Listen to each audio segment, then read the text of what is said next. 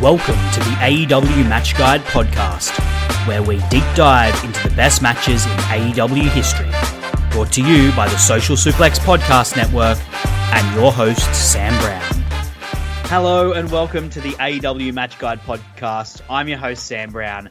Thank you for joining me. Every episode, alongside a special guest, I take an in-depth look at one of the best matches in AEW history. If you enjoy the show today, you can subscribe or rate it on your podcast app of choice, support the podcast financially through Red Circle, and make sure you check out all of the other great shows on the Social Suplex Podcast Network, where we cover all aspects of the world of pro wrestling. We've got One Nation Radio, Keeping It Strong Style, All Things Elite, Tunnel Talk, the Trish and Sarah Wrestling Podcast, Wrestle Art with Chris Things, and Imp's WWE Adventure. You can become part of the Social Suplex community by joining our Discord, where you can chat directly to the hosts of the shows and other listeners about wrestling, sport, pop culture, and much more. And of course, don't forget to check out the Match Guide Substack, where I drop my written pieces every other fortnight. Links for all these things are in the podcast description. My guest for today is the guy who dragged me back into podcasting this year.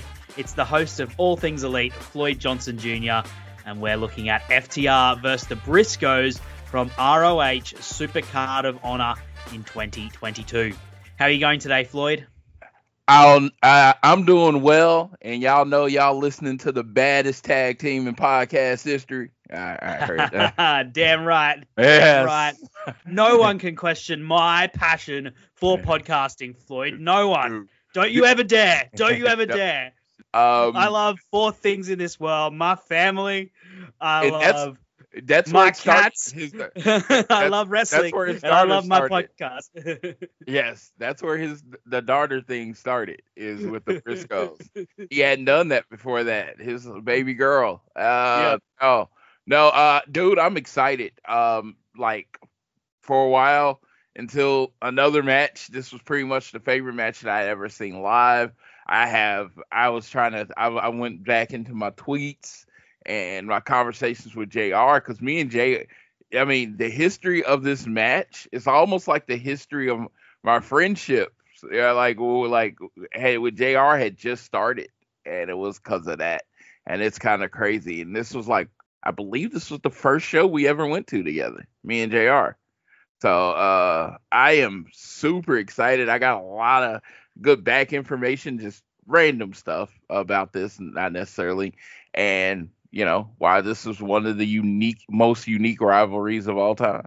It's such a good rivalry, and I'm so glad to be covering it with you of all people as well, Floyd. And we're making history today, actually, for our podcast.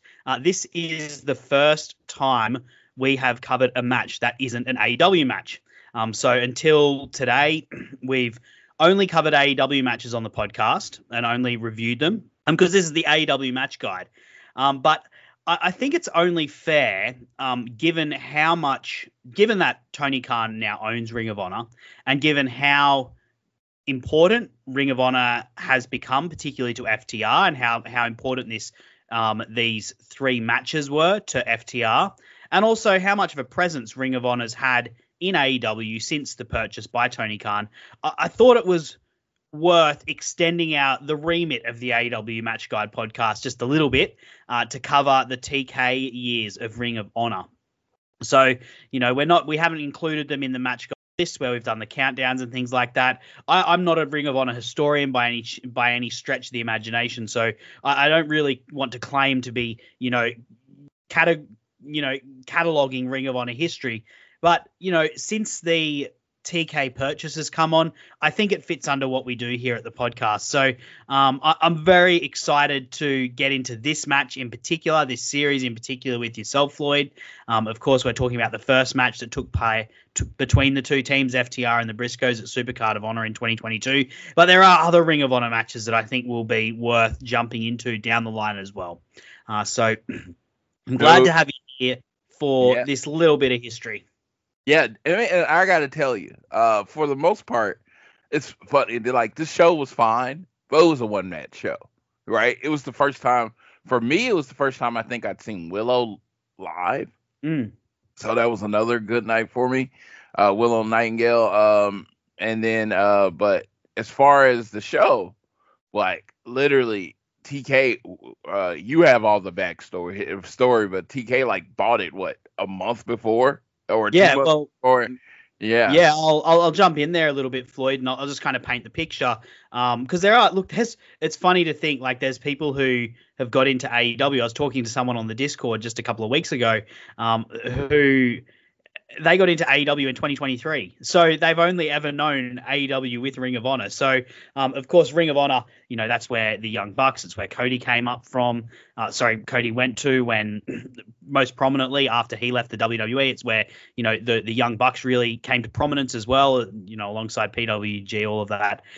As I said, I'm not a Ring of Honor historian, but a lot of the momentum that Ring of Honor had in the late 2010s was stalled when AEW became a company, because most of their top stars left and went to AEW, except for one team in particular, the Briscoes, who stayed. There were some others, of course, some single acts.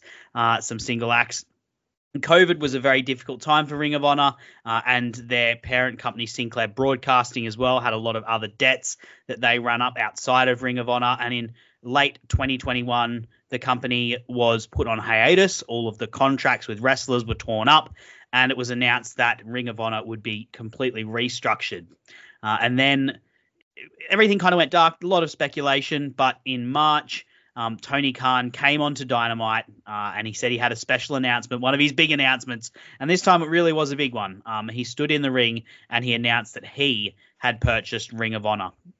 The Dynamite was from Jacksonville, and guess who was there? Yeah, it was in Daly's place. Yep, and they had the Bryan Danielson versus Christopher Daniels match. Yes, I was literally there for the announcement. Oh wow! What did you think when he announced it? When he announced that he had purchased Ring of Honor, Floyd? Okay, I'm gonna be 100% honest in here. Call me a hater or whatever. I want this to be 100% honest. My honest reaction. Hell yeah, WWE didn't get it. Yep. Because that's fair. It was pretty much like, a lot of people were throwing out there that the library was going to WWE, and that in essence, because ROH owned all in, right? So the rumor was that WWE was going to own All In.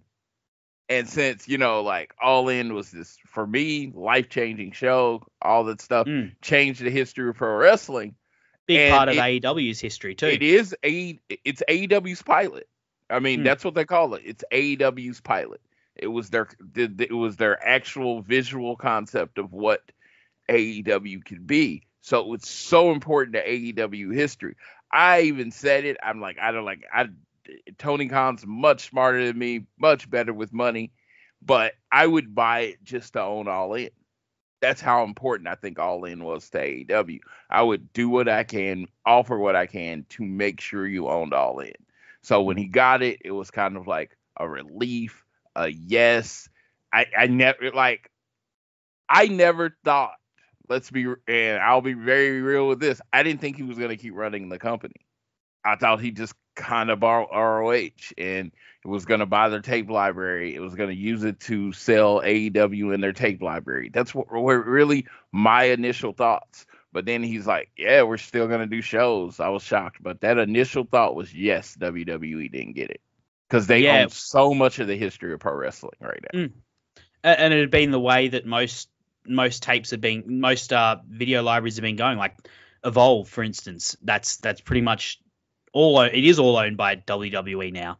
And I think it was a natural fit for Ring of Honor and AEW to be owned by the same people. If it does need to be owned by the same people, in 2024, I'm really feeling uncomfortable just seeing how the wrestling world has panned out, where it's gone from being a monopoly, which is terrible, to a duopoly, which is better, but like I would prefer that there was more active wrestling companies and large wrestling companies, and I don't know if the industry is big enough to sustain that, but I'm not sure. Like, it's more healthy than a monopoly, don't get me wrong, but like just having two giant powers that everyone else operates under, I don't know, that doesn't necessarily seem super healthy to me, but it makes sense that Ring of Honor would fit in the AEW pantheon because there's so much shared DNA. Of course, you mentioned All In, like I said, the Young Bucks, but it's not just that. Like, you know, at that point, CM Punk, Bryan Danielson,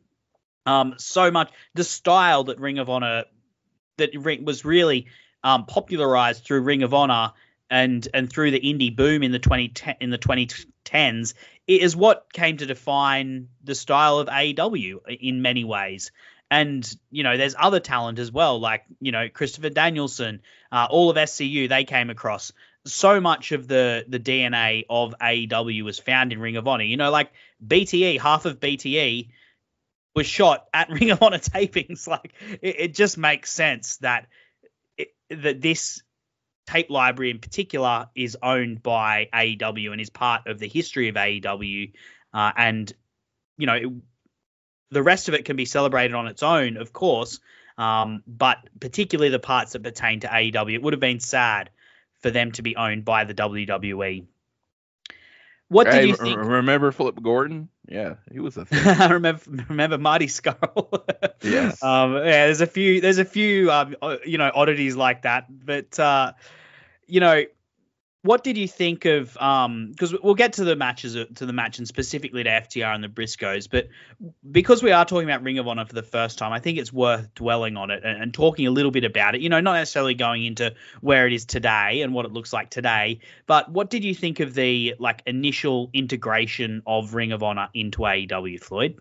Dude, when it happened, I was excited because I figured ROH was going to be ROH was going to be AEW's NXT.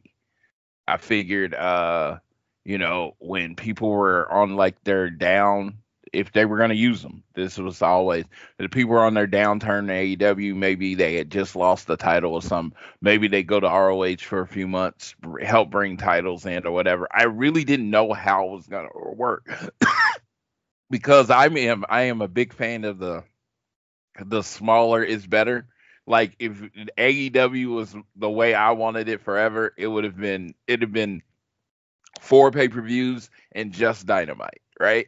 I mean, maybe Rampage, but 4 pay-per-views and just Dynamite. So when ROH came, I was like, man, are they biting off more than they can chew? I mean, this was after the initial excitement of making sure WWE didn't get it. I was like, are they biting? Because he was like, oh, we're going to run shows for both. I'm like, man, are you biting off more than you can chew? That's a lot, you know? And I was hoping, like, this is like my early thoughts. You probably hear him on the pod, is that he brought in somebody specifically just to run ROH. You know, like, even though it'd be under the Tony Khan universe, but bring in someone like Gabe Sapolsky, you know, from Evolve, or someone someone of that ilk that has run successful companies. The guy that ran PWG, you know, I was Super Dragon. The things that were going through my mind, just bring in someone and say, hey, this is your baby. This is what you do. Run this, you know, that kind of thing. And yeah, so I was intrigued. So I wanted to know, like I said, my big thing is I didn't want it to hurt AEW. Yep. For me, I thought it was almost uncomfortable at first when particularly like Jonathan Gresham comes out and he's the Ring of Honor world champion. And then you've got an AEW world champion. And look, honestly, I don't think they fully ever properly found a balance of how do you have these two companies together but apart. And you know, having 2 world champions on the one show, with them showing up on Dynamite to promote the Supercard of Honor and the other Ring of Honor pay-per-views, I always felt very uncomfortable about that. And even though I liked that Ring of Honor was now part of the Ring of Honor, the back catalog and everything was part of AEW, and you know, in theory, there's you've got like a clean line of all that lore. It felt like an expansion that didn't need to happen, if that makes sense. Because what you said, I agree with that. Like, I think one of the problems that AEW's got now is that it is too big, and unfortunately, that's the way capitalism is. Like, it's these kinds of things, they're run to make lots and lots of money. They cost lots of money, and so they have to make lots and lots of money. And part of doing that is producing lots and lots of content. And I don't think quantity is always better. But unfortunately, it's just it just is the economic reality that we live in. And I think ROH was really, for me, the first sign and first rupture where I thought, this is becoming too much. There's too much stuff going on here. And I kind of agree with what you're saying, that it would have been, nice to maybe a harder roster split. But when they've tried to do that, with Eddie Kingston going off or Athena going off, it's then now we've got this great thing that's kind of buried in Ring of Honor, and Ring of Honor hasn't been able to catch on the same way. So yeah, it's hard to say. And here I am saying, before you answered, that we're not going to get into the long-term implications of Ring of Honor, but I can't help but start going down that. My whole thing is this: in the world that we live in, there's people man, you should see this guy on All Japan, right? Mm-hmm. Or you can see this guy in Big Japan or DDT or Noah. When it comes to Japanese wrestling, I'm mostly a New Japan guy, right? And they say, hey, you can watch this. And it's you'd be like, oh, man, this guy's talented, but he's buried on Noah. No, you say, oh, God, this guy's a talented guy that works for Noah, and you got to find a way to watch him. I feel that same way about Athena on ROH. She's so talented. She is worth the effort to go find and watch. She's not buried on ROH. She's on ROH. You can make the effort to go watch one of the best women's wrestlers in the world, or you can not make the effort to go watch one of the best women's wrestlers in the world. But I've even said, I knew AEW was going to grow, right? And I knew with growth was going to come change, because I've worked for nothing but Fortune 500 in large companies in my life. So I understand that's a part of it. So that doesn't mean I wanted it, but I knew it was going to happen. And with growth or jobs, there are people that are specifically hired that might not have ever gotten a contract or might not have a contract now, but they're specifically hired to work with ROH. A name that I'm going to throw out there that I think has really shined between ROH and Collision is STP, Shane Taylor Promotions. I think Shane Taylor was kind of gone, and he was kind of an extra. And then it's you have this whole other show, you got Collision and you got this, and you're like, oh, we need people to wrestle. And it's and he, he's kind of come as a phoenix, and now he has fans. And when he loses, people are like, dude, when is STP going to start winning? Because Shane Taylor, with the TV time, won a lot of people over. And I think he's done a lot for Lee Moriarty, who I think a lot of people thought was just the guy. And then Shane, because of Shane Taylor Promotions, the amount of matches they had, the amount of good matches they were having, people are like, oh, why are they not winning? So I do think it opened up opportunities for people, because in essence, ROH is, you can still watch ROH, it's still very accessible. And then they have Collision too. So it's a lot, but I talk about on our pod every time, if you listen, there's too much wrestling now, right? I like other things. You have kids, I like other things. So, I want to watch a comedy tonight. I want to watch Star Trek, the new Star Trek series. Well, what wrestling am I going to skip to watch it? Because literally wrestling's on every day. Yes, it's true. And look, you're right to wrap me across the knuckles a bit there, Floyd. I think what you said before. Let's move on from our talk around Ring of Honor. There'll be a time to continue the discussion, I think. And as I said, I don't think I envisage that we will probably potentially cover more Ring of Honor matches, even if we only cover ladder matches in this series of matches. I think it'd be worth it. So let's move on. You and I, we've talked about and start focusing on the teams and this match. Of course, this match was scheduled for Supercard of Honor, which was already scheduled to take place when Tony Khan bought Ring of Honor. And he honored that commitment, running a show on WrestleMania weekend. It's the first time Tony Khan had run a show on WrestleMania weekend. And it was between these two teams that had sort of been squaring off against each other online for quite a while, FTR and the Briscoes. Now, Floyd, you and I, we've talked about FTR before. They're your favorite tag team of all time. We spoke about their match with the Young Bucks. That's the first time that I had you on. So if people want to hear, the ins and outs of you talking about FTR and how you came to enjoy them and got to know them and, heard them cut promos on the Young Bucks personally, they can go back to that episode. It's one of the earliest episodes I did of this show. But tell me, what was your history with and knowledge of the Briscoes before Dax and Cash started jaw-jacking with them through Twitter? So this is always hilarious because pretty much since I got into the hardcore, like the IWC, and people always say anytime you're on the internet, you're in the IWC. That is not true. There is a whole different level to the wrestling IWC. Because I used to get on Twitter and Facebook and all the stuff and post my wrestling thoughts, but that doesn't mean you're in the IWC. I'm with Social Suplex, and then I started listening to Voices of Wrestling. That was my graduation to the IWC, and I tell them the reason I say that. You're like, oh, why is he saying that?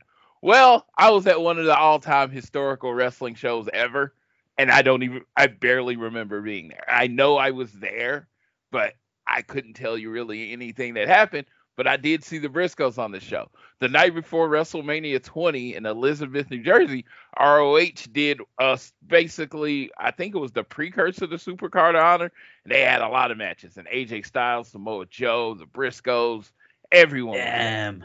This was like, but no, like, think so this is WrestleMania 20. So we're talking 20 years ago. None of these people were anything. 2004. Yeah, they were indie gods. You know what I mean? None of these people were anything. So I was there, and I saw the Briscoes, and I didn't think anything of them. And that was the first time I saw the Briscoes. And then I kept hearing about this tag team because a lot of times I tell people I was a WWE guy. I watched all WWE programs. I knew everything about WWE. I didn't go out to the indies and stuff. It wasn't super accessible, and I just didn't feel like putting in the effort. Well, I started hearing about this tag team and that WWE was gonna sign called the Briscoe Brothers, and they were in Ring of Honor.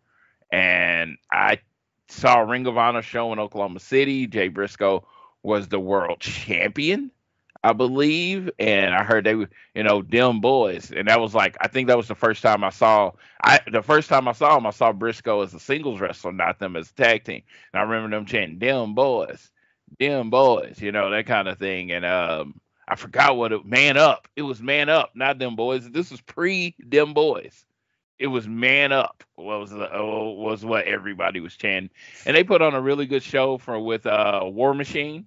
I think, if I remember correctly, one of the wrestlers, the bigger one, was just called War Machine, even though the tag team was called War Machine. It was weird. And they wrestled in the main event, and I thought he was really good. And then I started seeking them out. Like, I saw a lot of their matches with the Young Bucks and all that stuff, and I always thought they were very, very good wrestlers. But I literally thought they were indie gods. I never thought they would sign with a major company ever, because I had heard about the Mark Briscoe thing, the reason he wasn't on TBS and TNT with the racist comments or whatever. And I mean, that was Jay Briscoe, not Mark. I want to make sure Jay Briscoe, not Mark. And they weren't going to ever be on TV or whatever. But, I'd seen them wrestle, and I was like, oh, it sucks. They're going to be those guys that are going to be the greatest independent tag team, or the greatest tag team that never made it, that kind of thing. So, I mean, and if anybody gets mad at me, I'm telling you, this was my thoughts then. Sam asked me my thoughts then, like, I wasn't familiar with them. They weren't the baddest tag team on the planet to me. They were a really good ROH tag team. And so I saw some ladder matches. I saw some matches with the Kingdom and all that kind of stuff, and I became a fan to the point where it was like I wouldn't even, I wasn't a hardcore fan. I wasn't watching every Briscoe match I could watch, but if I knew they were on a show, I would make sure I was going to be there. Hence, this weekend that we were going to see the show, they had been working with Impact, right? And there was in New Japan Impact dual show. Me and JR bought our tickets to see the Briscoes. So this was before the match was announced. So that's up until this point, before the match was announced, that's where I was with the Briscoes. Yeah, look, I'm glad you're honest, because look, honestly, I knew even less. I wasn't before AEW. I didn't really follow Ring of Honor beyond following the guys from BTE, beyond following the Elite. So I was mostly the Young Bucks, and I kind of saw the Briscoes through the prism of the Young Bucks. And, occasionally they showed up in New Japan. Of course, I knew of their reputation as just like these wild men, but I just did not see a lot of them because, as we kind of talked about, like, you can only watch so much wrestling, and they just weren't part of the promotions and the matches that I was seeking out and that I was watching and digging deep into. They were kind of this tag team that I knew existed, I knew was great. I saw the odd match of, I liked the look of them, but I wasn't, seeking them out specifically for that. This series of matches is really the first series of matches where I really, in my own mind, put a spotlight on them to be like, let's see how great the Briscoes are. And boy, like, my mind was opened. That's one of the reasons that I'm so excited to talk about this match and this series, is because, like, these are a couple of guys that, once you start watching and digging into their promos and digging into their matches, like, you just see, like, this incredible team with this incredible aura around them and this incredible presence and this incredible portrayal of these characters that they've made, which have, very much an extension of themselves, very much the old Stone Cold. It feels like the old Stone Cold turned up to 11 sort of trick.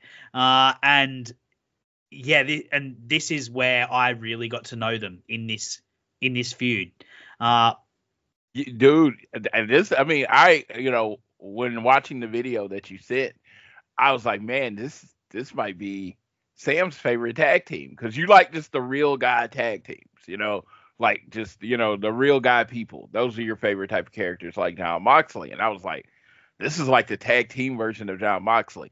And that's just because that was like my best comparison, because the Briscoes, as we'll find out as we keep talking, are unique. They are very much one-on-one.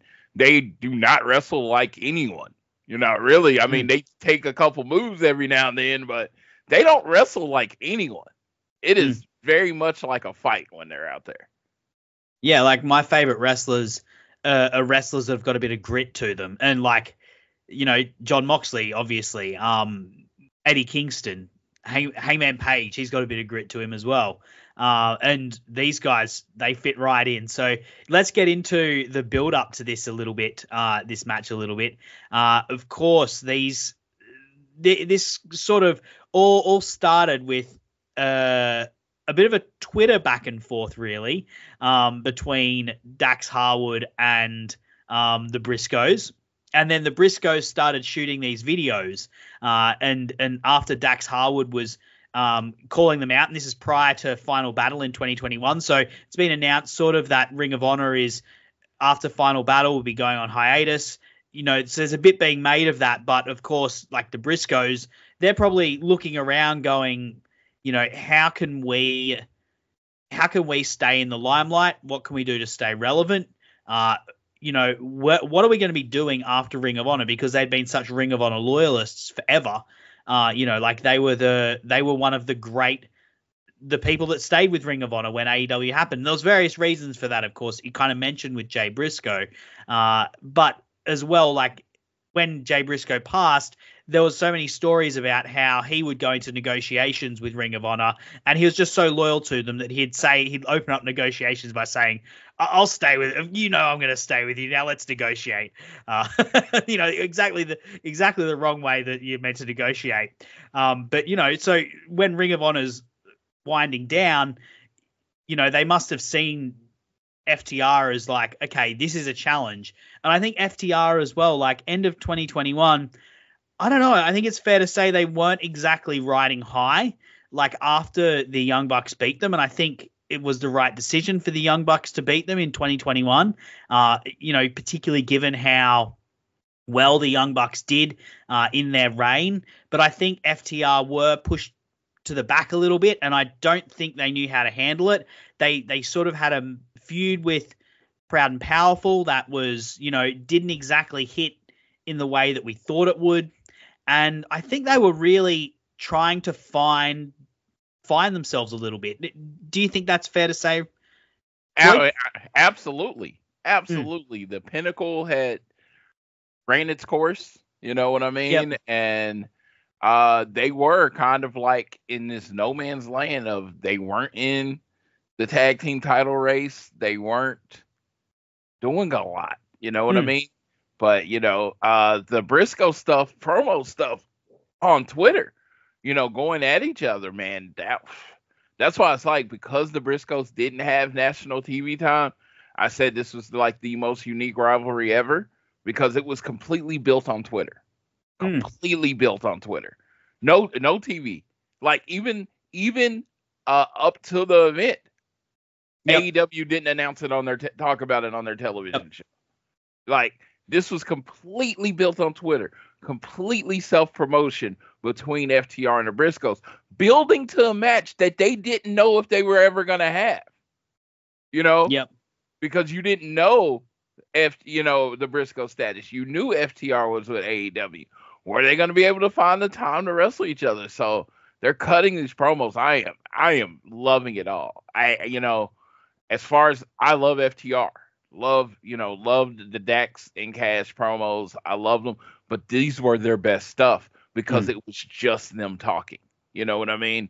And it was just like Dax had these moments where he would go into like promo guy. And I was like, no, just talk like you're gonna fight. I was like, yeah, it's like it was just like those moments. And then the Briscoes, the most unique promo like of wrestling history.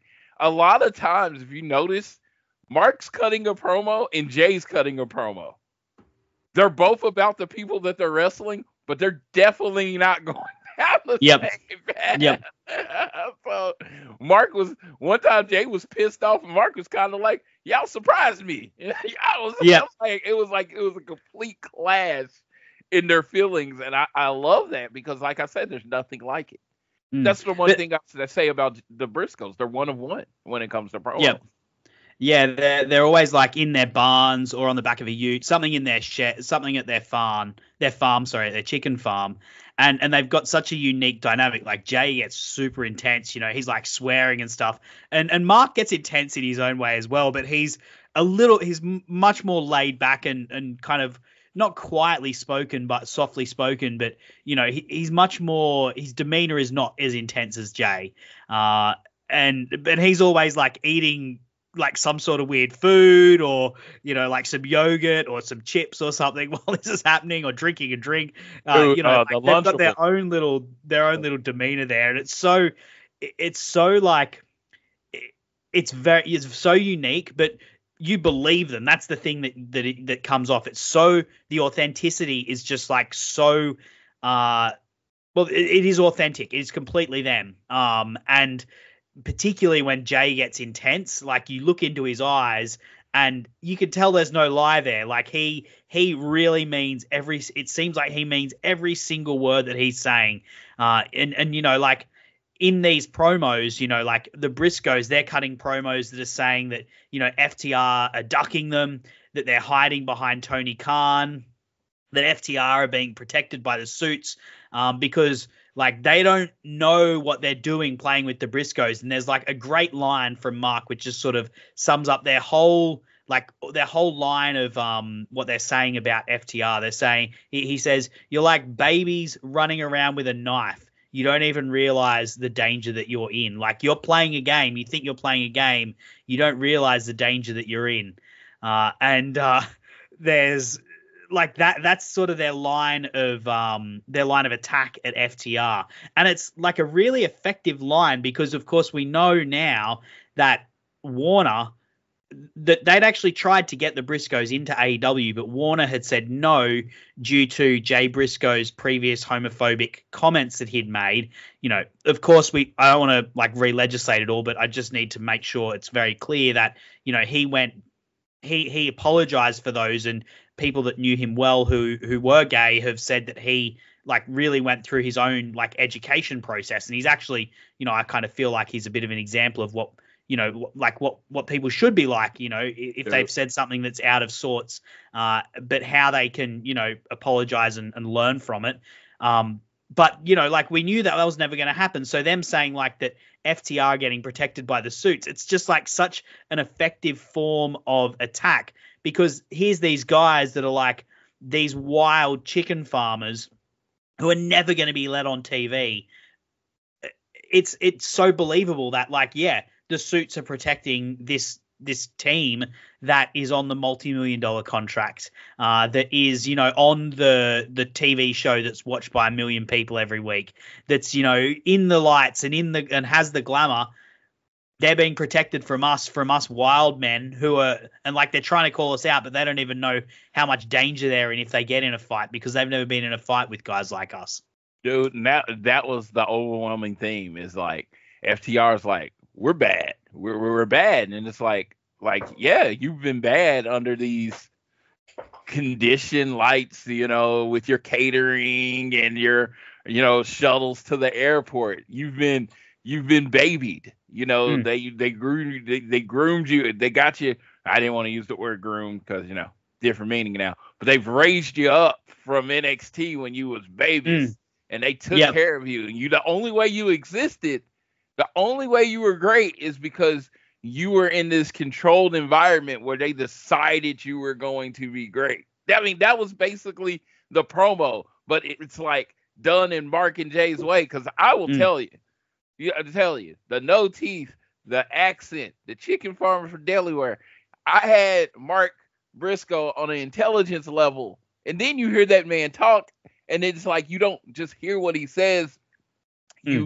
You listen to what he's saying, and he says these very intelligent things, but it's coming from a voice you don't expect intelligent things to come from. And that's what you're talking about, the baby with the knife. It's very much like, like a farmer thing, but dude is like, oh shit. Yeah, that really does make sense, And he would throw out these, like, Jay is coming directly at, I want to fight you. I want to mess you up. Especially at Dax. Blah, blah.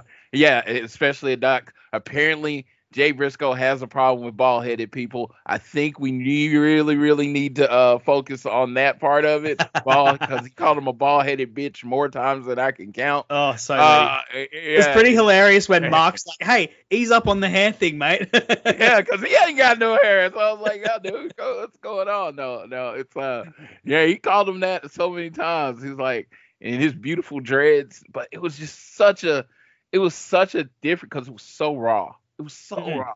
It felt like an indie tag team program. You know what I mean? And it was like, I'll say it again. I remember replying. I looked up a tweet where I replied to Dax, and he had said Briscoes, and I was like, just two weeks notice anywhere in the world, and I'll be there. And that's how I felt. That's how I felt. Like from that promo, 2 weeks, and in 2 weeks notice anywhere in the world, and I'll be there. And it was crazy how good it was. It was just like, I feel like especially with with the lack of TV time that some people can get in AEW at times in ROH, and in a sanctioned way, there should be more feuds built like this. No, don't try to copy it, of course, but there should be more feuds built on Twitter. Yeah. And look, we've just waxed lyrics about the Briscoes, and they were, to be fair, they were putting out the most videos. They had no choice. They had no choice, exactly. But FTR, they also had a really good line of attack at the Briscoes, saying that the Briscoes have always been comfortable being big fish in a small pond, essentially. They've never gone out beyond what they're comfortable doing, and that's that is a really sharp line of attack from a team like FTR, and I found particularly the video promo that they did, and look, there's a YouTube video out there that's got all these promos on it. I'll put it in the bio. It's worth watching, because they're so good. And I thought like FTR's promo was so good. They cut like this promo where they like say that they'll fly down there. They can make a Field of Dreams ring in the cornfield and have the chickens sit around and be their audience for it. And I learned so much about the chicken farm that day. Yeah. Yeah. In response, yeah. Yeah, and particularly like I thought Cash was brilliant in his promo, where he was the one that was outlining all of that, and he normally doesn't get as much praise as Dax Harwood does for like his fiery promos, but I thought that was really good, and I think like FTR as heel promos are so good. This made me miss them being heels watching this, and of course Dax cut that promo that he's now like. Sadly, it's kind of become a bit of a meme, but it was the first time he'd done it, and it was very effective. And like this is, in many ways, like they start this, and we're going to see this in the match as well. Like they start this feud as heels, because they're big leaguing the Briscoes, and it's a battle for authenticity. Like they're both saying like, you guys aren't real. We're realer than you. We're tougher than you. We're harder than you. And FTR are the heels because they're like the more famous, the more well-known. They're punching down. Briscoes are punching up. But like we're going to see in this feud and in this match that this is where FTR turn themselves face. And part of it as well, I think, is just because like Dax is talking about his love for this and how, like Jay Briscoe, you're questioning my authenticity, questioning my credentials. Like I have grinded, I have fought, I have scrapped, and I will fight you just as hard as you fight me. And that's like a fair point to make in this situation, given what is being said to him. Yeah. It was like, I remember it was like this point, they called him by his indie name, Casey McKnight. And he's like, yeah, I was Casey McKnight. I was rolling down, up and down these indies paths. And while I was doing that, I was going to school. I was working 3 jobs. So I could get an education. Both Cash and Dex have college degrees. They're like, dude, there's more than one way to grind.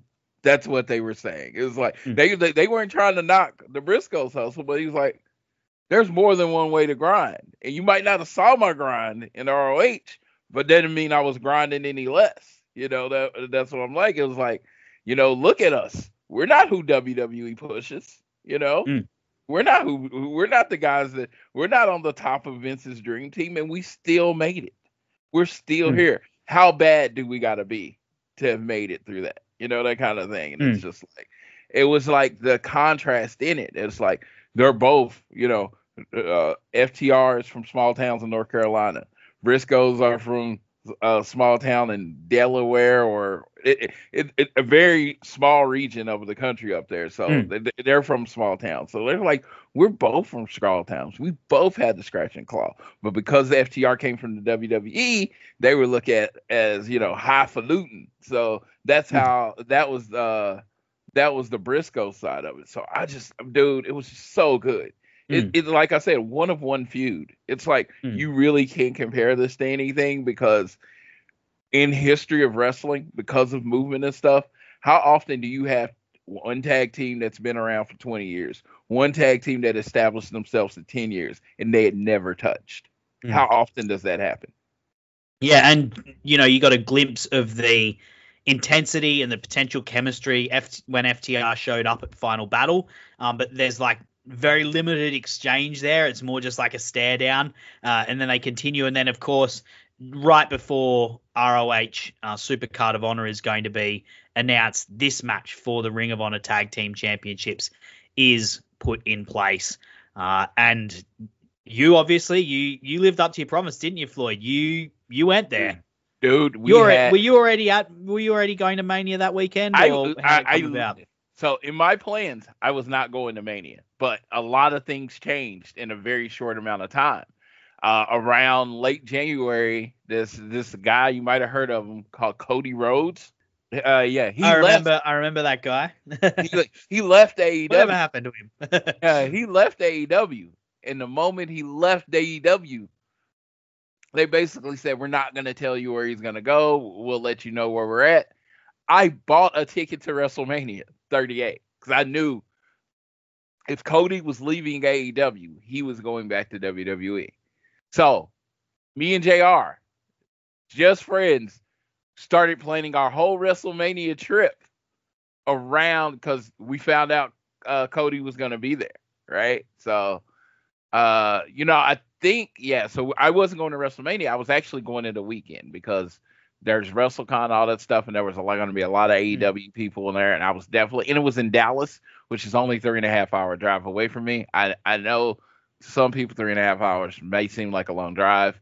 When you live in this part of the country, everything's far away. So 3.5 hours to me, I say it's around the corner. I don't even think about it. So that being said, so we decided we were going to go to WrestleMania, and then I was like, oh, I'm actually going to the show.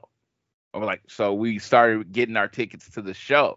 So I'm originally going to Dallas, and there's going to be no FTR, no Cody, as far as I knew, And then by the show, it looks like Cody signs with WWE. In my heart, that's what I believed, even though it wasn't announced. And then I'm at Revolution, when Tony, was it Revolution? Yeah. Was it on Dynamite when he announced it? Yeah, it was Dynamite, though. Yep. Actually, the Friday before Revolution. It was I can't remember, to be honest. I don't have it noted down. The only reason I remember the only reason I remember because I was there. I was with Tiffany in the front row. That's the only reason I remember. So it's like, we were there and they announced it, and then it was like, oh, and then I was like, is FTR and Briscoes happening? And then it happened. We sold tickets to another show to go to this show. As far as we were considered, because I remember JR was like, but it's just one match. And I was like, for me, it's the match. I was like, screw the whole weekend. If I was only going to go see one thing in Dallas that weekend, it was going to be FTR versus the Briscoes. And it was a good decision, I think, as we're going to get into. So let's get into the match. Let's start off by giving its flowers. Of course, Dave Meltzer gave this one 5 stars when he rated it for the Wrestling Observer newsletter. And currently on Cage Match, it is rated 9.58. So this is a match that's held in very high regard. Of course, we didn't include Ring of Honor matches in the AEW Match Guide list. I probably won't do that ever, but if we revisit the list down the line, the countdown of the greatest matches AEW's had, just because I think it does muddy the water too much, but we'll continue to include Ring of Honor on the podcast here. Why are so many dogs suffering from health issues? Actress Katherine Heigl, who's helped save over 16,000 dogs through her foundation, says she's seeing more issues with dogs' joints, odors, and health than ever before. And after doing a ton of research, she feels there's one place we can look to support any dog's health: their food. So she decided to create something she could actually feel good about feeding her dogs. It's called Superfood Complete. Superfood Complete is made with over 30 of the healthiest ingredients on the planet, including several superfoods vital to your dog's health. Badlands Ranch also sponsors the Jason Debus Heigl Foundation, which has helped rescue thousands of dogs and place them in loving homes. Dogs across America are trying this food and experiencing amazing health benefits. Go to badlandsranch.com/save50 and order right now to get up to 50% off your regular price order with a 90-day money-back guarantee. If you want your dog to experience all these incredible things, go to badlandsranch.com/save50 today. This is an ad by BetterHelp. What are your self-care non-negotiables? It's hard to make time for the things that keep you healthy, but being consistent with self-care is like working a muscle. And when life gets crazy, that muscle keeps you strong. Therapy is the ultimate self-care, and BetterHelp makes it easy to get started with affordable online sessions you can do from anywhere. Never skip therapy day with BetterHelp. Visit BetterHelp.com today to get 10% off your first month. I love this Ring of Honor setup. When they showed it, I remembered immediately that I really like this setup. I love how it gives it a different feel from the rest of AEW. I especially love like the tight entrance ramp and stairs at the ramp. It just feels like the crowd is in on the people. It gives like a real intimate feel. And I think even like the sides are actually wider. You've been to more AEW and Ring of Honor shows than I have for sure, Floyd. So you'll be able to correct me if I'm wrong, but I feel like the sides are wider, but just that setup with the ramp and the Ring of Honor TV up the front, big screen up the front, feels so intimate. I love this setup for Ring of Honor. I wish that it had continued with this setup. Yes, and this was at a place I'd already seen wrestling a lot of times, Curtis Colwell Center in Arlington. That's where they had done Winter is Coming. So, when you walk in, even the AEW setup versus the ROH setup, the ROH setup did feel more intimate. It felt like they were expecting somewhat of a smaller crowd. So they were like, oh, we're going to focus on the people who are here, and not focus on the people that aren't here. So I thought that was really good. And I've always liked the ROH setup, when the few shows I went to. So I really did think this was a really cool way to do it. I couldn't get lower level seats, which was, that's how hot this ticket got after FTR and Briscoes got announced. When I say this, if before they announced it, you could get on the floor in the second or third row. I remember telling JR, because like I said, I went back and looked at comments. You could get like in the first 5 row for like $65. People were basically giving away their tickets. After FTR and the Briscoes, they went up to like $300 or $400 to sit in the first few rows. Yeah, I mean, you could tell the effectiveness. That just speaks to the effectiveness of the build that they did. And you can also see the effectiveness of the build when, both teams come in, both have got great entrances and a like real heated face off with holy shit chants before anyone locks up. And you can see both teams are like sort of taking it in. There's no handshake to start. Like these two teams are not on, like they're on there's a lot of animosity between them. They're not on the same play. Like they're there for a fight, as they've been saying. And there's animosity, there's rivalry, there's hatred. And the crowd's just like going mental before anyone even locks up. This should have been the main event of the show. I just want to throw that out there. As a person going to the show, this should have been an event. Yeah. Look, it's a tradition of AEW and Ring of Honor now that they have these really hot tag matches, like third from the top, and then the crowd gets a bit worn out. I felt so bad. Because I'm telling you, I'm there with JR. And the match ended like, oh, we're done. We literally thought about leaving and making the end of the TNA New Japan show because, like, nothing else on that show really was like we cared about. So it was like, this is before they'd really started piling in the AEW names as well. Like the main event was Gresham versus Bandito.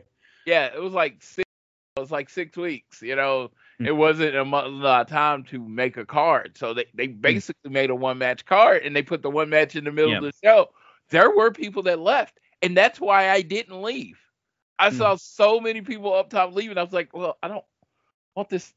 I don't want it to look empty. So I look at, okay, we'll stay. And we stayed for the show. I was very happy because very exciting. Yep. It was the debut of Samoa Joe at the end of the show because we're not covering the whole show. So we were very happy for that. So and we were glad we stayed because it ended up being an altogether good show. But for the most part for us, it was a 1-match show. Cash and Mark, they start off and the crowd really wants Jay and Dax because they've been like Jay's been calling Dax a bald-headed bitch and Dax has been pissed off at Jay. Like they've been the main antagonists and it sort of establishes the inter-team rivalries early on that we'll sort of see where like a lot of the time it's Jay and Dax squaring off and Cash and Mark, and that continues through this. It's a very different vibe between when, it's not that Cash and Mark are, not getting it not getting into each other, but once Dax and Jay get in, it's, it seems really mean-spirited. And, Dax even spits on Jay after their first exchange. And as I said, like, I'd forgotten that because I remember 2022 as being like, oh, FTR was super popular in 2022. And I'd forgotten that they started the year as like total heels, and like they are leaning very heavily into the heel stick early on in this match. Yeah, because like they never turned face, right? This feud turned them face. This match turned them face because people was just like, oh, they're really good at tag team wrestling. And I'm like, oh, y'all are finally coming around. The thing I've been saying for years, y'all are finally listening to me. Yeah, I was kind of a dick about it. I was like, oh, so these guys that could wrestle and was doing these great things with all these great tag teams, you realize it wasn't just because the other tag team was great. You need, if you're going to have a dance, you need dance partners, right? So it was like, I was feeling myself as far as the FTR fan. Me, my friend Jackie, and JR were talking shit because a lot of people hadn't come around. And I knew it was because of how they were presented as heels, but it was just like they are exceptionally good. And even in this opening sequence, to get back to the actual match, I saw more in this match. And it's in every match before. It's just, I think it came out to me while I'm sitting there watching it, how much more quote unquote athletic Cash is during Cash, because you could just saw the movement when he's moving around, that snap on that arm drag that he does on. It's just like, oh, you're like, the way he moves is so much more like fluid. Like Dax I always said Dax is the right hand. He'll knock you out. Cash is the left hand. He's more of the speed, the more the timing, the more the precision. And you really saw that bounce off of each other. Like either one, you could knock somebody out with your left hand and you can throw a jab with your right, but they have their primary power. So I looked at Cash in this match, especially in the opening part, and I was like, good Lord, he's so fluid. If you see that the exchange with him and Briscoe, it was just so like, seamless. And they hadn't wrestled before. So it was immediate chemistry. That's what I was looking for, immediate chemistry. I'm going to pull you up a little bit on what you said about the characters, though, and about the reason they turned face, because I think it's very intentional. I don't think it's just people realizing they could wrestle. I think a big part of it is the issue of respect and authenticity that we're getting into this. Going into this match, like FTR and particularly Dax, they're looking down on the Briscoes. Like, and they very much look down on everyone. Like they say, we're the top guys, we're the technicians, we're the greatest tag team. And that was like an arrogant thing for them to say. And they treated everyone else like they were worse off, which is how they were treating the Briscoes. And that's like emblematic in like the way that Dax takes this opening exchange. Like he spits on Jay. He then loses control. He gets clotheslined to the outside. And what does he do? He like loses his temper and he grabs a chair and throws it into the ring. And like, even though it doesn't get used, Jay grabs it and is kind of like, you want to go there? You sure you want to go there? But like, he's very much like disrespecting the Briscoes and then getting pissed off when they get the better of him. Yeah, because, as the heel, as the stat, as the best tag team in the world, as they quote themselves, they couldn't believe these chicken farmers could hang with them. Yeah, exactly. He's like, you got the what? What? You're not this good. You're not this good. We're supposed to wrap this up in 3 minutes. What the hell's going on? And I feel like in this match, like all of the strikes, all of the suplexes, they've just got like, there's just a little bit of extra pop in. I don't know if it's like, it probably is the two of them like leaning into it. It's probably because it's filmed slightly more intimately, so everything feels a little bit more intense. But like everything feels like it's got a little bit of extra pop on it, a little bit of extra intensity to it, which I love in this. And like this match really goes up a level when they start brawling around. There's like they're like popping in and out of shot. The camera's sort of like half catching some stuff. It gets knocked over at one point, and eventually they bloody up Jay Briscoe under the table. And that's when FTR like finally take control, and you've got Jay Briscoe bleeding. And there's a period where like they're very much in control. And like watching this, I miss this. Like I said before, I miss, how good they were as a heel promo in that lead up. And I miss this like ruthlessness streak, this streak of ruthlessness that they show when they've got Jay down and bloodied. Yeah. Heel FTR was my favorite FTR, if to say it that quick. So this is one of the last bastions of them being bad guys. So it was like, I was like, when I watched it back this morning, I was like really into it, and I really did it. It was just like the grindiness. I love the limb work. They didn't do any limb work in this match as bad, but they did do it a little bit. It was just like the cutting off the ring. It was like old school 80s heel tag team. And it was just like, this is FTR at its finest to me. And it was just like, I will always say this. I've always preferred heel FTR. Like, I love that they get cheered. I love that they sell merch. I love that their meet and greets sell out. Don't get me wrong.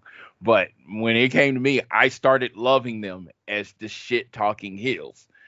I still love them as faces, but I want my shit talking heels back. And I just love that this was that last bastion of it.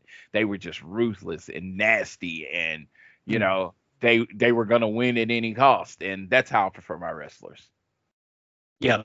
And like, it's interesting because you mentioned like a little bit of the limb work. And I think a key to this match is just the pace that it has. It has like a relentless pace. It goes for 27 minutes, and there are very few breaks in it, where there's a few times where they like take it down a little bit or slow it up a little bit. For the most part, it is so slick, and there's so like, so just for example, like after this, we mentioned that they've got the hot tag. They have Jay down.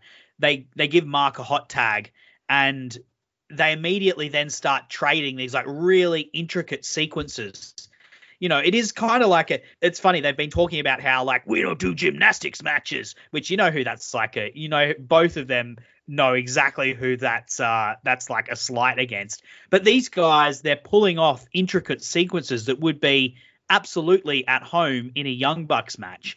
But there's a way that they're doing it where it's like just ever so slightly messy, so that they it feels like it's all being come up with on the fly. Like when they do the redneck boogie, it's not like hit totally perfectly, or when FTR counter counter into their like superplex frog splash. I think they call it the powerplex combo. It like feels a bit messy because they don't hit it totally correctly. And I think there's a brilliance in the art of it, where they're pulling off these really well-timed and precise sequences, but they feel rough, feels like it's on the fly, it feels like a fight. Yeah, when pro wrestling is best, you're still doing your 5 minutes of doom, but you're changing them up just enough to make it unique to the match. So they all hit their famous spots. But if you notice, even on the powerplex, it wasn't a suplex into the splash. It was he did the slingshot power bomb into the splash. Same type of effect, but it was just a little different. It was unique for the Briscoes, because you can't do. I felt like this was part of the story of the match. We can't do the stuff that we always do, because we've both been watching each other for all of this time, so we know what's coming. Yeah. And like after they have this, these sequences, they start brawling, and like there's a big 2 count when the Briscoes hit a shatter machine on FTR. I jumped out of my chair when they hit that shatter machine. It was so cool. Yeah. And like they just pull immediately after there's that 2 count, and immediately like Cash pulls Mark out. There's no like space for them lying around after the 2 count, and they're just brawling, and it all sort of climaxes with like this giant bump that Dax and Jay take, suplexing each other off the apron, and every single one of these guys is taking just giant bumps for this match. And Ian Riccaboni and Caprice Coleman are like excellent on commentary and highlighting just like the physical toll, the pace, the intensity of this match. They're providing so much of that emotional tone that FTR, and the Briscoes are working with. Caprice Coleman had a perfectly timed, oh my God. I think it was on the suplex outside the ring when they land. He goes, yes. And then he hits his note. I can't sing like him, so I'm not going to try. But he sings, oh my God. And it was just like, it was so perfectly timed. It was such that moment, because it was like, when he hits the oh my God, that generally means a shift in the match. And even though the match was already intense, the suplex to the outside actually raised it to another level of intensity. And another thing that they do so well is they help tell the story. They're commentators for ROH. They're the ROH home commentators. And so they are on the side of the Briscoes somewhat.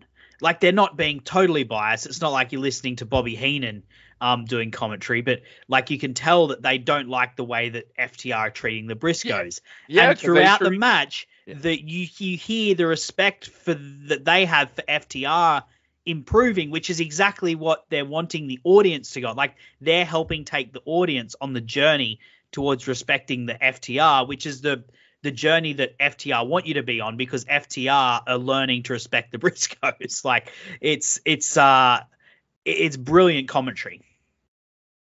Absolutely. I thought they were right where they want to be.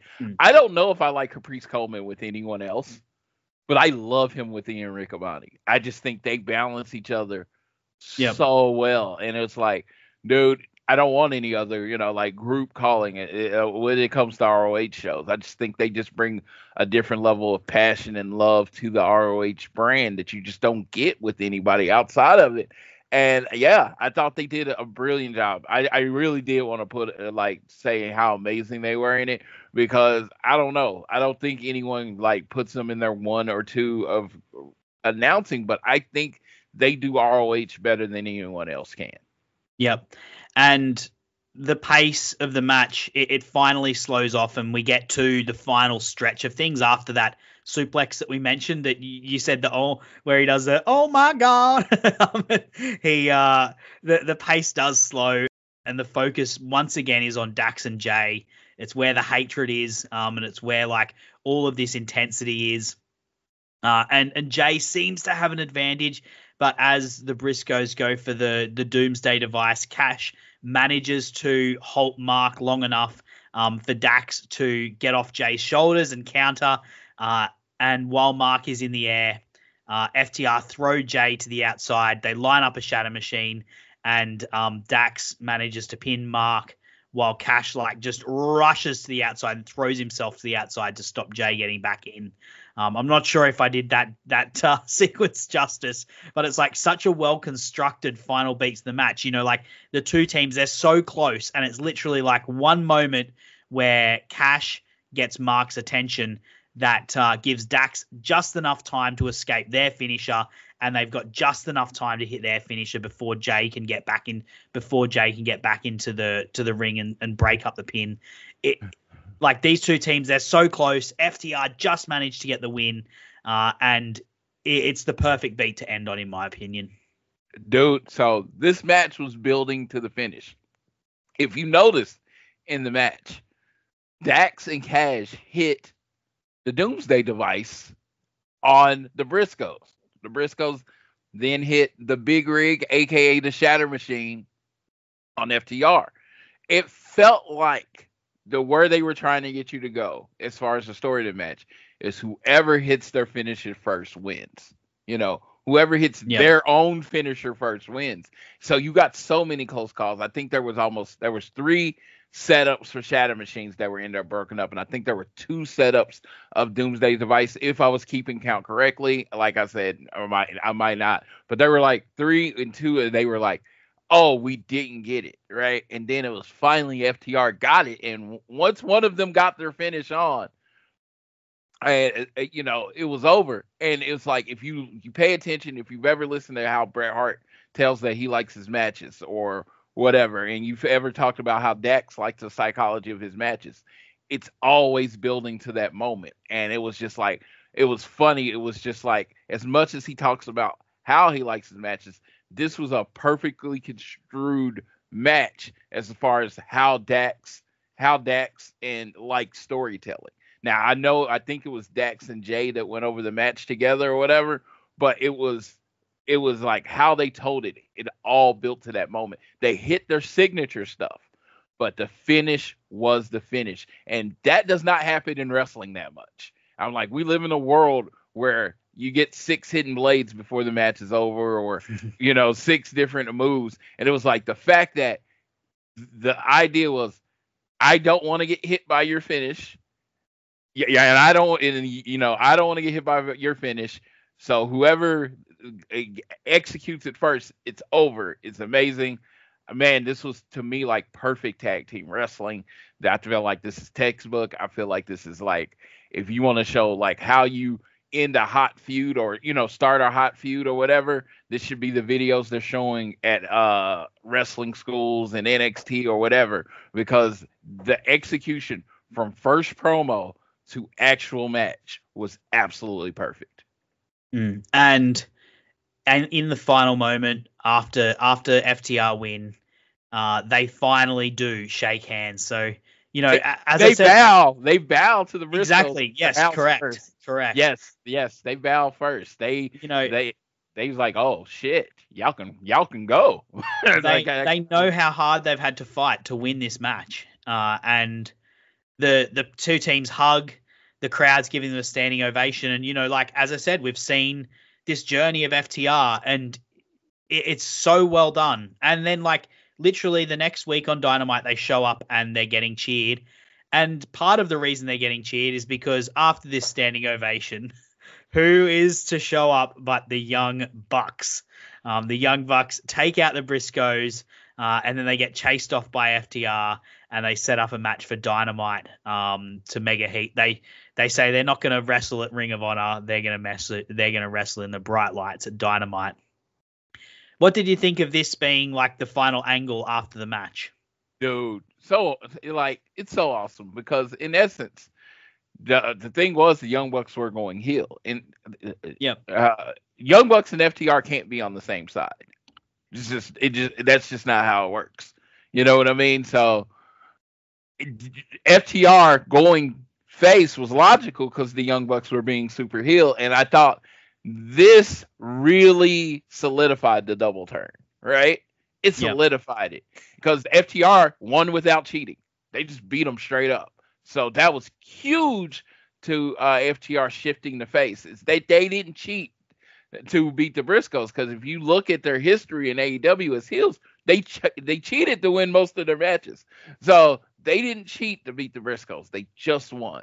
Then they showed respect, like something they don't do, bowing and hugging and loving. And then these dastardly Young Bucks, this beautiful moment has ruined by the Young Bucks attacking the Briscoes for what seems like no reason other than to say we're the greatest Ring of Honor tag team ever.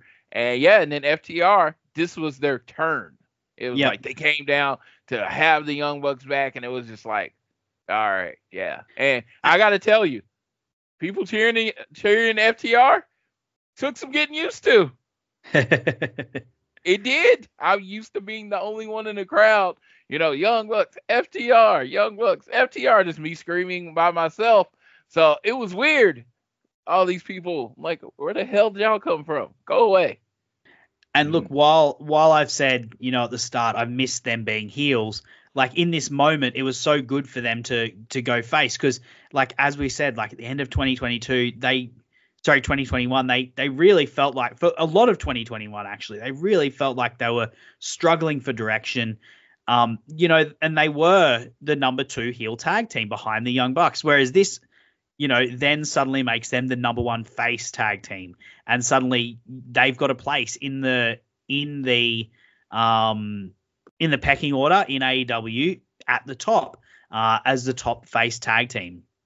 And this sets up a match between them and the Young Bucks for Dynamite, which was another fantastic match. This was when FTR were just on an absolute hot streak. So, yeah, I agree with you totally with what you've said there. It was a great piece of setting things up. And, I only wish that, maybe we could have got the Briscoes and the Young Bucks as well at some point down the line. And we could have got that on Dynamite as well. But alas, it wasn't to be. I can honestly say, like, one of my, like, regrets after, unfortunately, he passed is that, us as fans didn't do more to get him on TV. And it was like, you see all those give people a chance and all these different hashtags of Twitter that taken off and, got corporations to change their mind.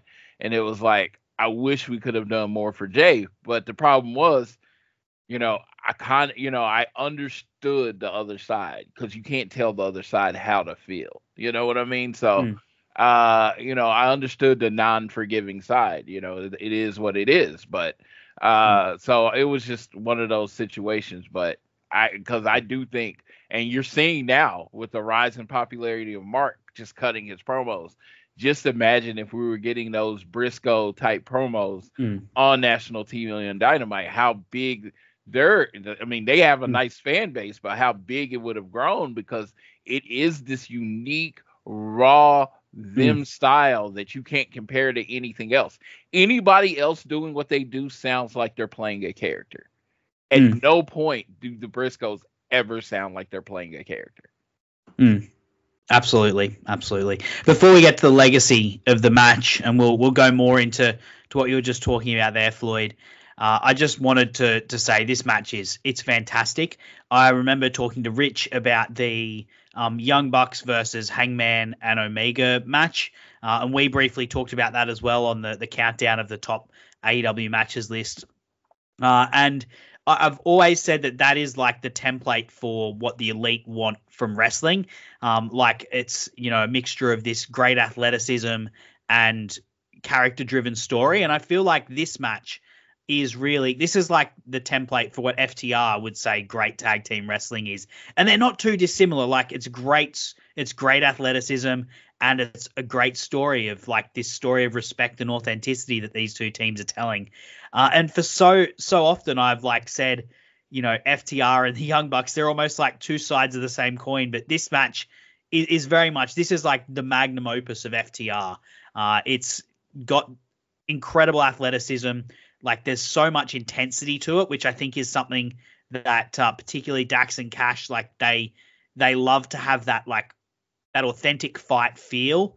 And of course, like, the back and forth nature of it. And then the story, as we said, like the character progression of them, where it's about, them through this fight, realizing how good the Briscoes are and developing respect through that.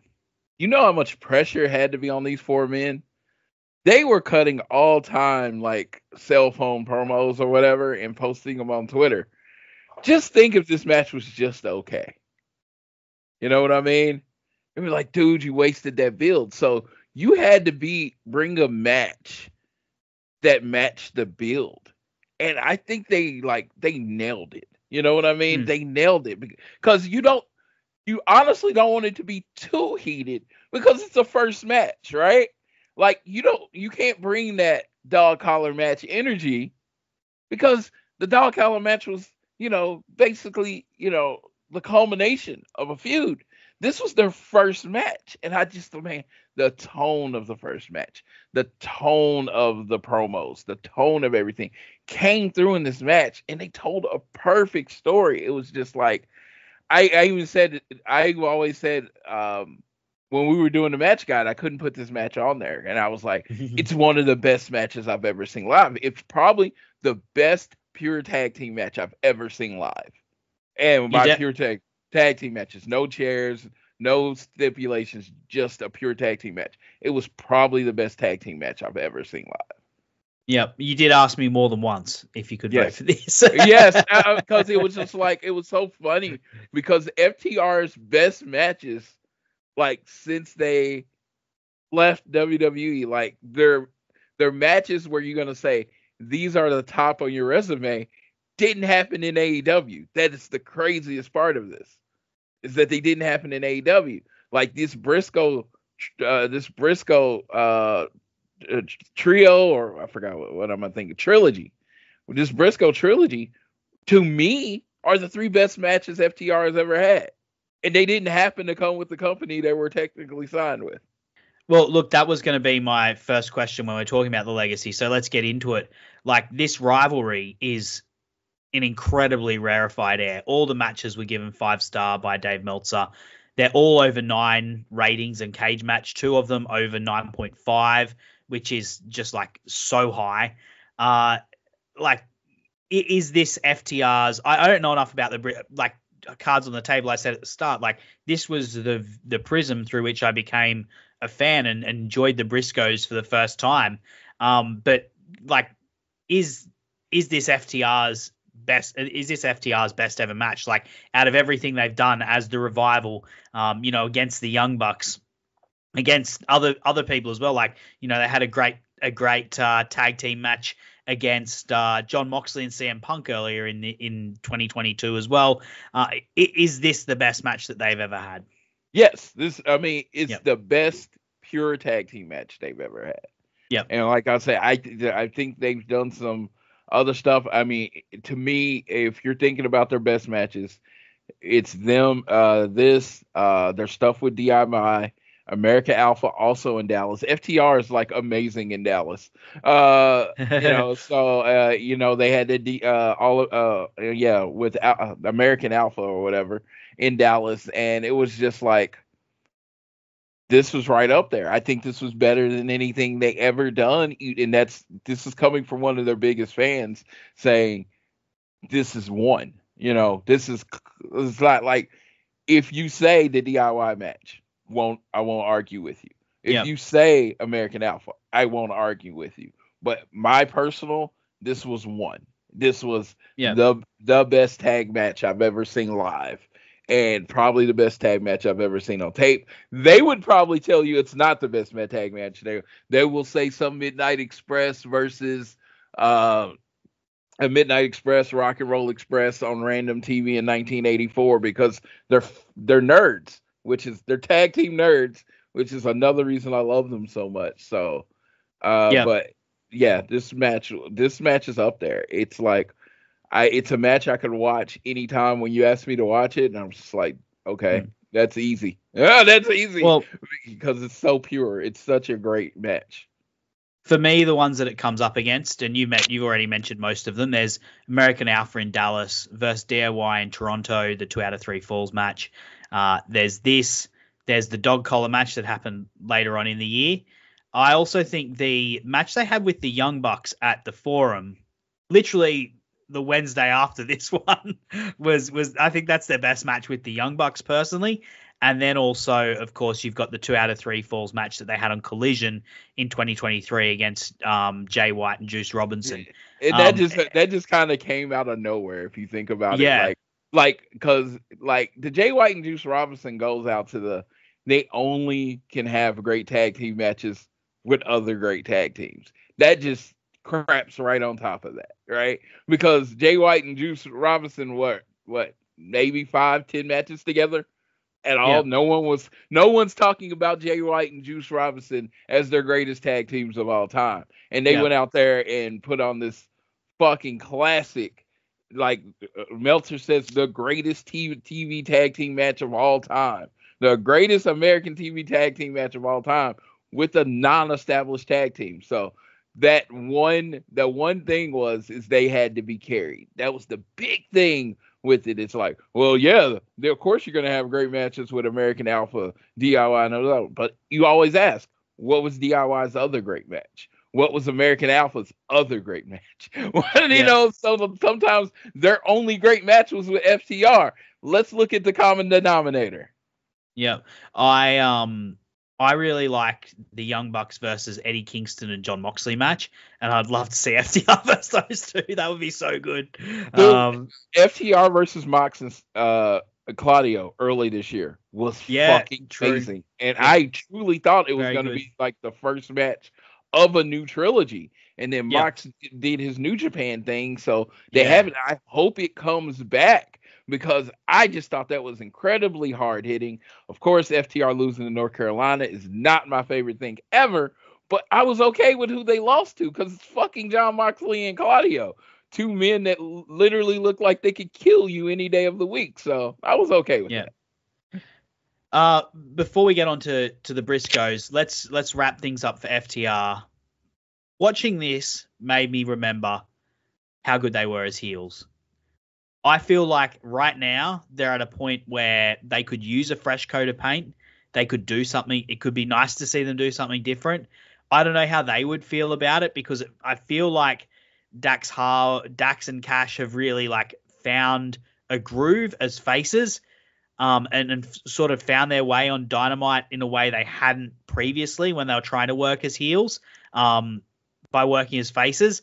But man, this made me want to see them as heels again. Like you actually know Dax Harwood a little bit. I wouldn't say like you're friends with him or anything, but more than most wrestling fans know the wrestlers that they're fans of.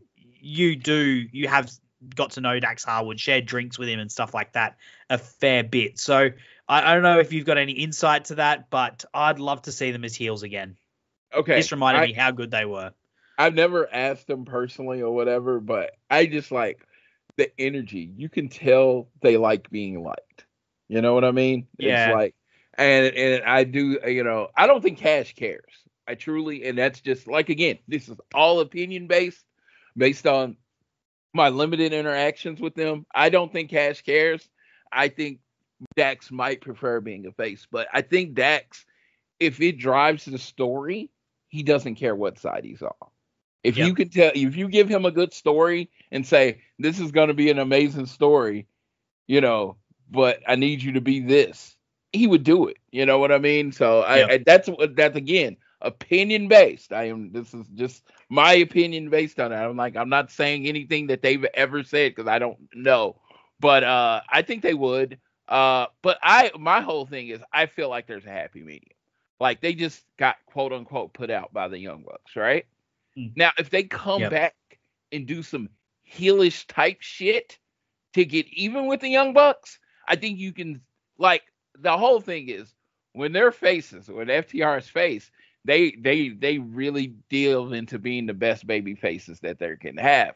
But the thing with like Swerve and Moxley and people like that are effective on these other levels is that they can still do dirty shit and be a good guy, right?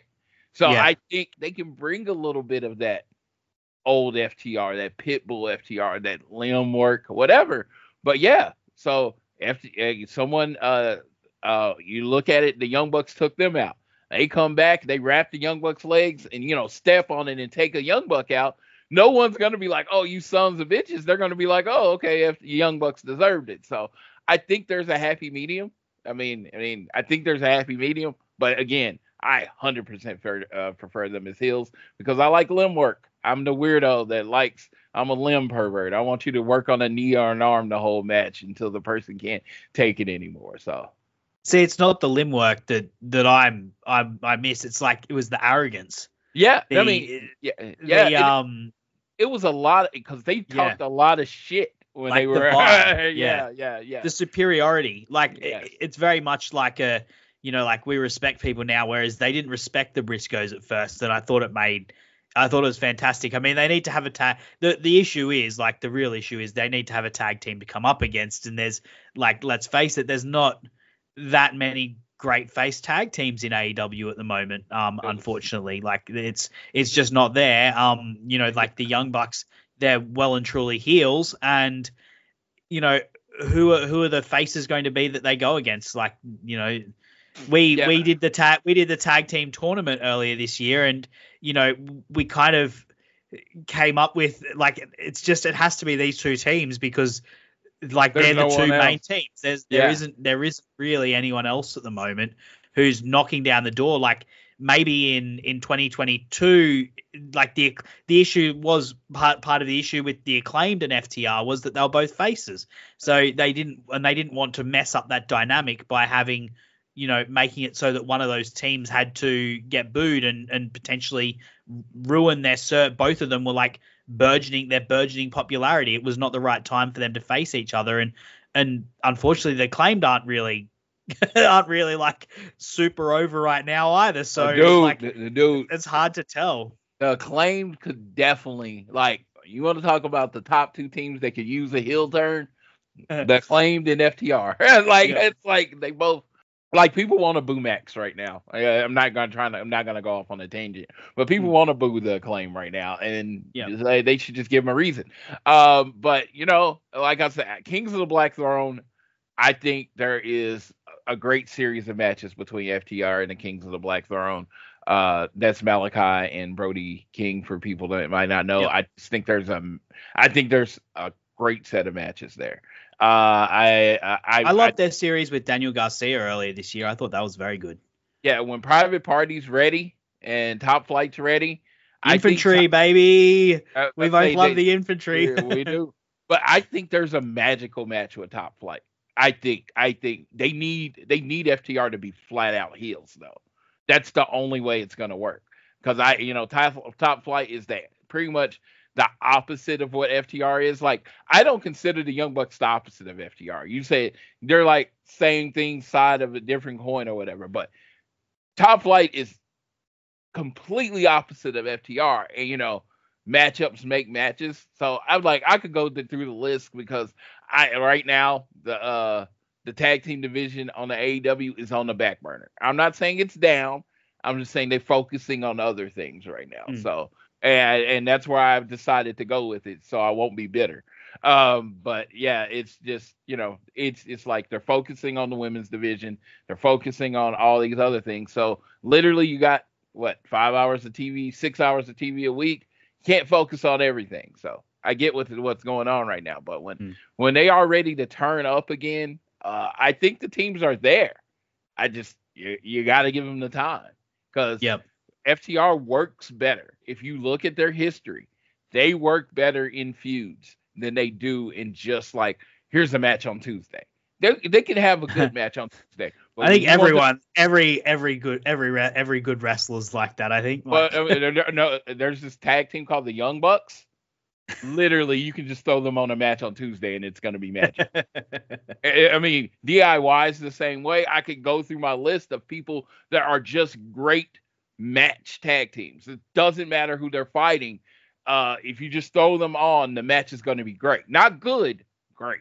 And at FTR, they are better when there's a long story to tell with their matches. And it's just like, I know that does come off as second nature, but in AEW, there are a lot of match guys. There are a lot of guys that you could literally put in the match. Will Ospreay's one of them with anyone. And it does not matter. They're going to find a way to just like blow you out the water. I don't think FTR works like that. I think they can if they wanted to, but I think with the way that they like to story tell, the way their match conclusions, it just comes better when it's, like some heat behind it. You talked about my daughter and my wife. I'm going to fuck you up kind of thing. And that's where FTR thrives as opposed to, okay, I'm going to beat you because I'm better than you, kind of thing. Yeah.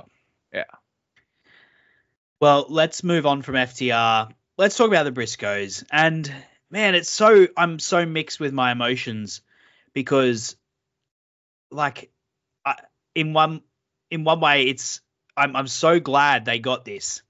Like it's so sad that Jay Briscoe was struck down and like it's a horrible situation that his family, his daughters have to grow up without a father. Like Mark's lost a brother, they're very close in age. They ran a business together. Like they are two peas in a pod. They wrestled together. The grief and horrible stuff that family has to go through, nothing can compare to it. Nothing can console them. But at the same time, I'm so glad that the Briscoes got this.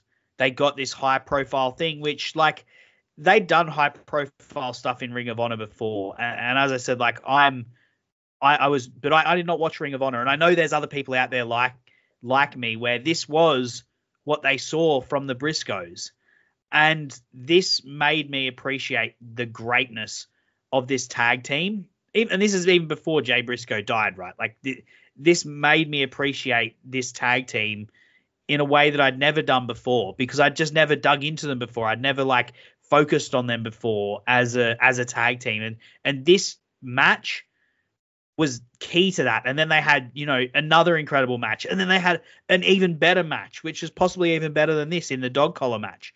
I'm so glad that they got to have this moment where the spotlight was well and truly on them. In the world of wrestling was focused on them and the matches that they were having and the greatness that they were accomplishing in the ring. And yeah, look, my hat's off to both of them. I just love everything they brought to this feud. I love their promos. They were such a great foil for that heel version of FTR we were talking about at the start. Like, they were such a great face tag team for them to come up against, because they had that authenticity, they had that rawness, they had that toughness, and they were able to bring the fire in the way that very few other wrestlers and particularly tag teams were able to do, and presented themselves in such a unique and authentic and true to themselves way that connected and was and set up a beautiful story and a great story, and set up like such a fiery boiler room atmosphere for this match to take place in. I just cannot say more good thing. Like, I cannot say enough good things about them as a tag team. And like, it's hard to watch this and not be like touched by a bit of sadness at what happened, but also happiness that it did happen at the same time. And I need people to stay with it. It's the greatest trilogy of all time.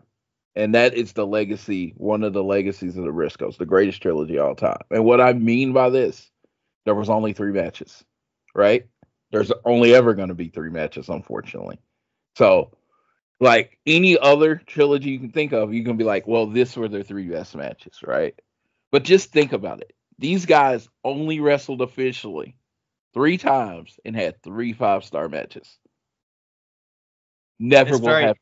Never will happen. Very few other like, there's Omega Okada, Flair, Steamboat. Like, there's very few other. But when you talk about those trilogies, rivalries at that level, yeah. But that was like the 400th time Flair and Steamboat had wrestled, right? True. Yeah. you got those 3, but there was the 400th time they'd wrestled. Ric Flair said he'd wrestled Ricky Steamboat more than he'd wrestled anyone, right? So you got that, and then Kenny Omega and Kazuchika Okada, they've wrestled more than 3 times, right? They had tag team matches. That's correct. Yes. Yep. These are the only 3 times these tag teams are in the ring together. Yep. Only 3 times it'll ever happen. There'll be, unfortunately, because it happened really so shortly after the Don Carlo match, I can't say it was weeks after. Like, it was within weeks afterwards. Yeah. I can't say there's been a death in wrestling that's hit me harder than Jay Briscoe. So for the life of me, and I'm in no way saying I want him to be alive today. I want to see more Briscoe matches. But because it happened, and this is on it, there's only going to ever be 3. And that makes it a perfect trilogy, right? And how many truly perfect trilogies are there? You know what I mean? Like, there only happened 3 times. They all got the highest rating that you could basically get. No one has any notes on any of them. It was a perfect group of tag team wrestling that should be just like we're talking about. There should be, like, when AEW does a documentary series, it should be about those matches, about how perfect that 1 year was for those 2 tag teams that found perfect chemistry, whether it was through the promos and the matches. They found perfect chemistry. It will literally never happen again. Both of these teams found each other when they needed each other. Like, correct. As I said, the Ring of Honor was closing. It was going away. The Briscoes, like, their future in wrestling would have been uncertain. Like, they would have wrestled GCW and Indies, but their future in the big spotlight was uncertain, and they found FTR. And FTR, as we said, like, FTR needed something. They needed something for their legacy. Like this series of matches for their legacy is so important. And these two teams found each other at the right time. And like, man, the way that they paid tribute to Jay Briscoe as well, like I'm talking about AEW in general and Tony Khan, was so beautiful. I had, to speak personally, like there was a lot of death in my life in 2022. And you can, if you want to know the details, I don't know why you would, but like I talked a bit about it in that piece I did when I stopped the podcast, Full Gear and Farewell. And like this at the end of the year, I bawled my eyes out when I watched that tribute video that they had.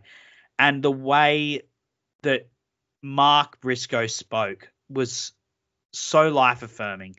Like I don't talk about this much on the podcast, but I'm a Christian man. And to see someone going through trauma the way that he was and like his whole family, and yet he was able to speak of the hope that he had because of his belief, it was so beautiful. And it gave me hope in a way that like wrestling very, very seldom ever has. Like the way media and content that I watch very seldom ever has. And like this match sets off the chain towards that. It sets off a chain of events that ends in that sort of thing happening.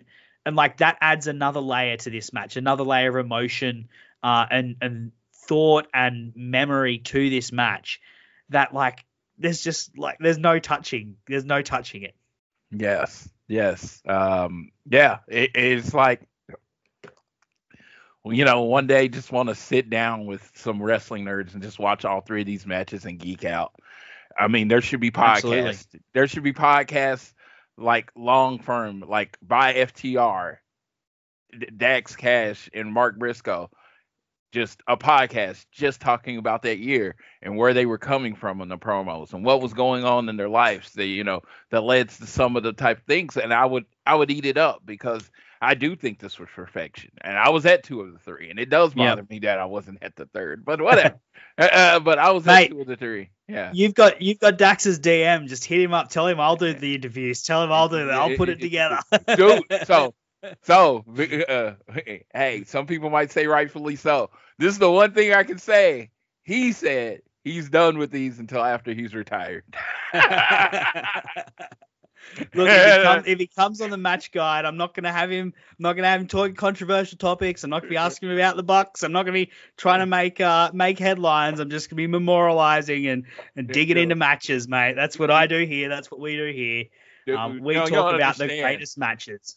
I pitched him doing the show, just not talking about current wrestling. I was like, man, keep doing your show. Just don't talk about current wrestling. Talk about the Midnight Express. Yeah. Just talk about old school wrestling. I'm like, just don't talk about what's going on right now because, that seemed to get people upset. But no, I can't wait. I mean, it's gonna be open. I wish it was all 4 of them, all old and gray, at a star cast sitting up on stage just talking about how awesome it was that they found each other at this time in life. But we don't get that, unfortunately. Life doesn't always work out the way that we want it to. But I mean, Jay left us 20 years of wrestling, but I can say he left us 3 perfect. He left us with 3 perfect matches. And I only met him once.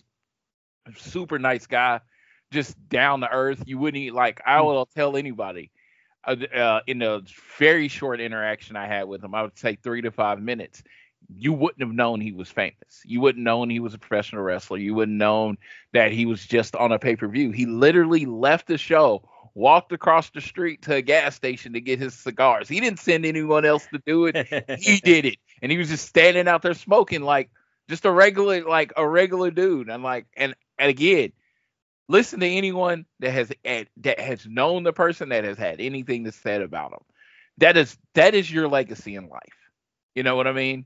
I always said this: if I pass away or whatever, but I was like, I don't need people to wax poetic about me. If you can say, hey man, Floyd, that's a good dude. I lived a good life, and that's what I can say about Jay Briscoe. From the friends and the family have talked about him, he was a good dude. I could not say more than that, Floyd. Let's leave it at that, Floyd. I think we have talked about this match and the Briscoes and FTR enough for tonight. But thank you so much for coming on, mate. I really appreciate it. Let's talk about the dog collar match down the line. I'd love to do that one as well. Yes. We'll put a pen in that. We'll put a pen in this series. We'll come back to it later and talk about the other matches in this series because it is something special. And you know what? We're going to keep talking about great matches here on the AEW Match Guide podcast. In a fortnight's time, I've got another one lined up that I think you'll be very excited to hear about, Floyd. I'm going to be talking about Eddie Kingston and CM Punk in a fortnight's time. So very much looking forward to that. Yeah, great match. Great match. Yes, indeed. Floyd, do you want to tell the people where they can find you before we get out of here? All right. I do this little show called All Things Elite. We either do it. It comes out on Thursday or Friday. It just depends on the week. Austin Sumowitz, my co-host, is a very busy man. And, of course, we're on the Social Suplex Podcast Network. You can follow us on Twitter at ATElitePod, or you can follow me directly at Floyd Johnson Jr. I am a very positive tweeter. So when stuff like if you see stuff bad happen or something and you never hear me say anything about it, that's not my vibe. That's not my social media vibe. I want to talk about the good things in life. So you will hear me talk about the good things in life. And today's good thing in life, July 15th, 2024. I don't know if I should say the date, but that's the day we're recording this. That's the day we're recording. EA Sports college football comes back after a 10-year hiatus. So today at 3:00 American Oklahoma time, I will be the happiest person on earth. This is grown man Christmas. Are you a Sooner? I am not. My brother. That's the only thing I know about Oklahoma and college football. Cards on the table, Floyd. Yes. My brother is 10 years older than me, and he pretty much shaped everything I like in life. So his favorite team was Florida State growing up. So my favorite team since pretty much I knew what college football was has been the Florida State Seminoles. So yeah, it's weird that I'm from Oklahoma and I root for Florida State. I know, but there's this thing called cable, so it really doesn't make a difference. all good. Well, I don't know half of the words you just said, Floyd, but I trust that it's good and true. Yes. As I said, you can listen to the AEW Match Guide podcast here on the Social Suplex Podcast Network every fortnight. And in a fortnight's time, we're going to be talking about Eddie Kingston versus CM Punk. But that's not all I do. You can find my written work on aewmatchguide.substack.com every off week. So once a fortnight, I do this podcast. Once a fortnight, I post a column on the AEW Match Guide Substack. That's aewmatchguide.substack.com, where I just talk about matches that I enjoyed. It's not all AEW matches. Like I talked about Dean Ambrose and Seth Rollins versus The Bar. I've talked about Kota Ibushi versus Taichi, the match where they just kicked the shit out of each other, and that's literally all they did for 15 minutes. It's a fantastic match. Just dropping match reviews on there as well, so you can find me there. And if you want to talk about any of it, you can find me on Twitter at Sir_Samuel, or as I said at the start, you can join the Social Suplex Discord, where you can chat to not just myself, but hosts of all of our shows and other listeners about wrestling, sport, pop culture, and much more. And we've got a lot going on at the Social Suplex, so make sure you keep abreast of it all. I think there's going to be some merch dropping soon as well. There's all sorts of stuff going on that you will be able to keep abreast of if you are on that Discord there. And, of course, there's all the other podcasts on the network. One Nation Radio, Keeping It Strong Style, All Things Elite, Tunnel Talk, the Trish and Sarah Wrestling Podcast, Wrestle Art with Chris Things, and Imp's WWE Adventure, as well as the Match Guide, of course. I can't forget myself there. But, Floyd, thank you so much for joining me. And to those of you who are listening today, thank you for listening. It is a joy to be back. I'm having so much fun digging into these matches, and I cannot wait to do it all again with you in a fortnight's time. But until then, I'll say catch you later. Thanks for listening to the AEW Match Guide podcast. If you enjoyed the show, then you can subscribe on the podcast app of your choice so you never miss an episode. Also, feel free to let me know on Twitter at Sir_Samuel. I'd love to hear from you. The AEW Match Guide podcast is brought to you by the Social Suplex Podcast Network, where you can find many other fantastic podcasts discussing not just AEW, but all parts of the world of professional wrestling. Looking forward to seeing you again next week. I'm Sam Brown.